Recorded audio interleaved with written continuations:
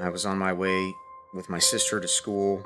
She was getting on to me about making us late. So we got into a little bit of an argument and it turned into a fight and started to call her names and pull up to the school. And I got out of the car and I slammed the car door shut on her. I had no idea that that would be the last time that I would see her. Columbine is a normal high school in a normal suburb. She knew that something bad was going to happen to her. She was so blunt. She'd say, I'm going to die young. She'd just say it just like that. She was very vocal about her premonition. When the shooters approached the school, these were the stairs that they walked up. And when they got to the top of the stairs, that's when they saw Rachel. Through her writings, there's just an element of premonition or prophetic. This was more than about me losing a daughter. Heard on the radio that something was going on at Columbine High School. During my lunch period, I went to the school library to study for a test. I heard these popping noises coming from outside the school. They started to get louder. And then this teacher ran into the room. She was completely frantic. She ran over to the phone to call the police, and while she was on the phone, she kept yelling at all of us to hide and get underneath the tables. As we're hearing the popping noises, I started to realize that this was serious, and just feeling this dread feeling come over, and I felt like I heard God speak to me and told me to be still. My two friends, as we realized that these were gunshots we were hearing, as the popping noises were getting louder as the shooters came into the school and they're getting closer and closer to the library, just started to freak out.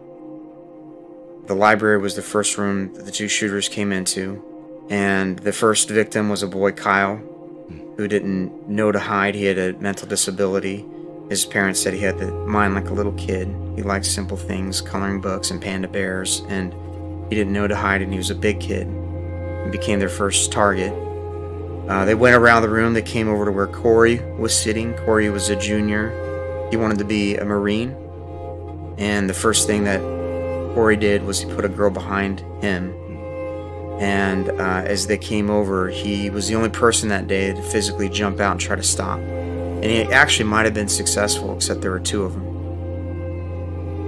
They came over to where I was. They saw my friend Isaiah, who was next to me.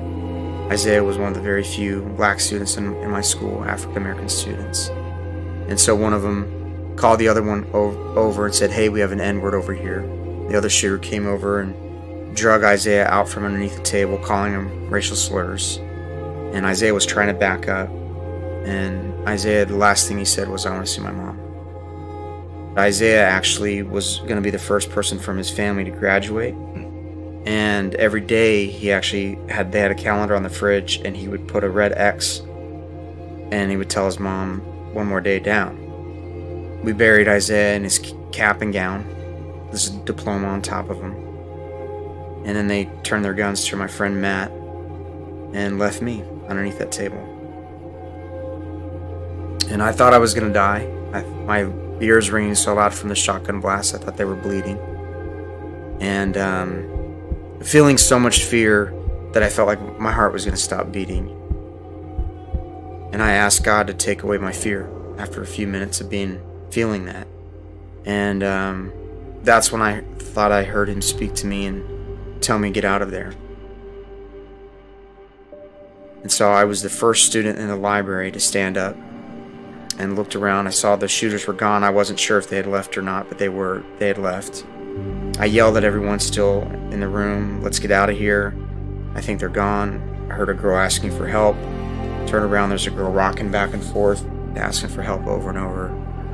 And helped to pick her up, and we ran out of an emergency exit. There's a police car, thankfully, outside. And we all run behind the police car, and as soon as we got behind that car, the two shooters were back in the library.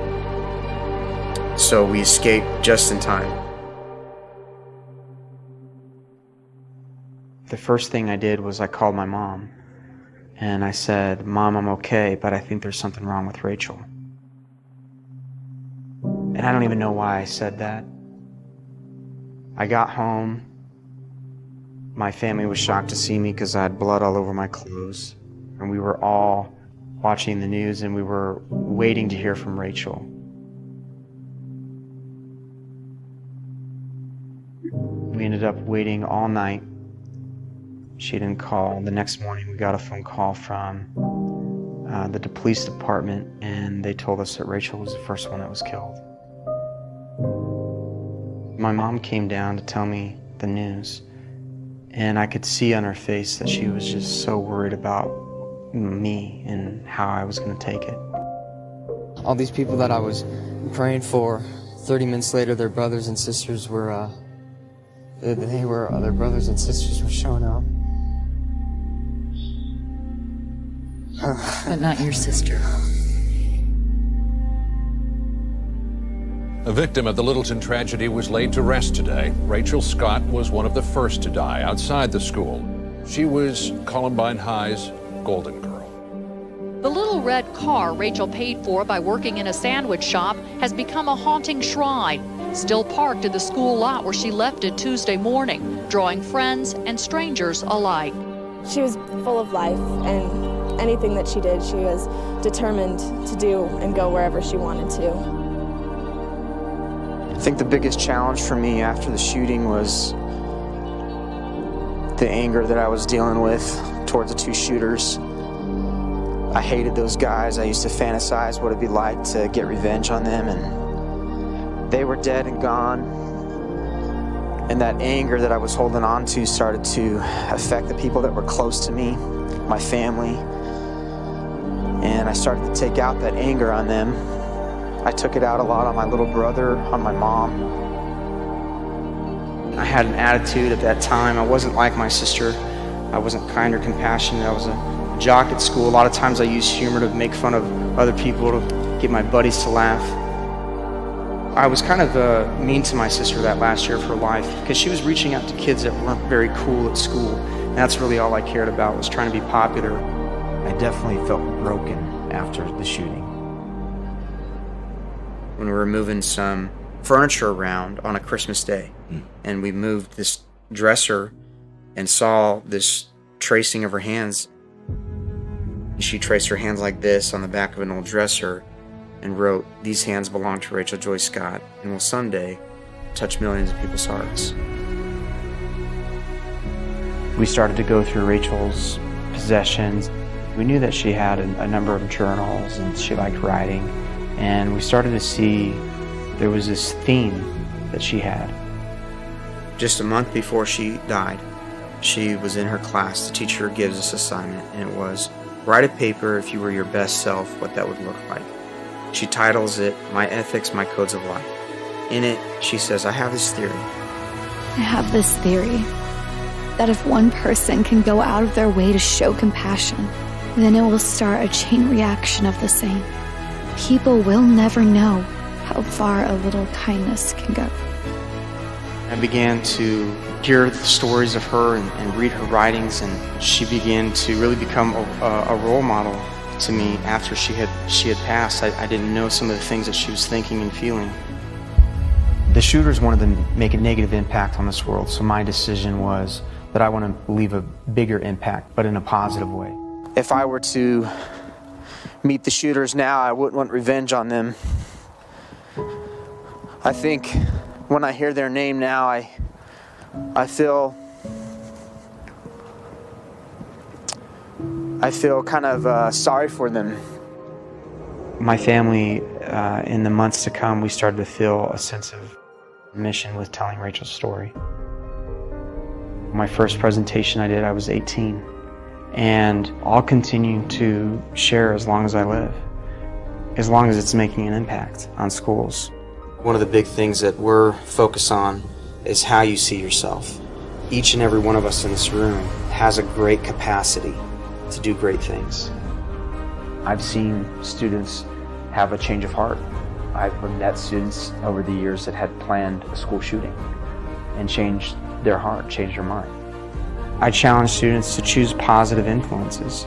Rachel wanted to make a positive difference, so she surrounded herself with the right influences that helped her be a powerful, positive person. I talk about the last time I had with my sister, yelling at her, fighting with her, calling her names.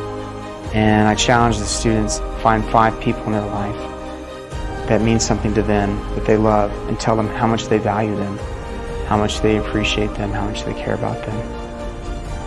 But if one person will go out of their way to show compassion, then it will start a chain reaction of the same. And people will never know how far a little bit of kindness can go. You just may start a chain reaction.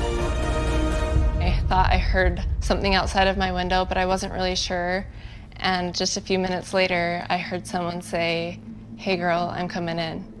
And it was then my window opened all the way and a man came in my window. He shoved me up against my bedroom door, put his hand over my mouth and started punching me in the stomach.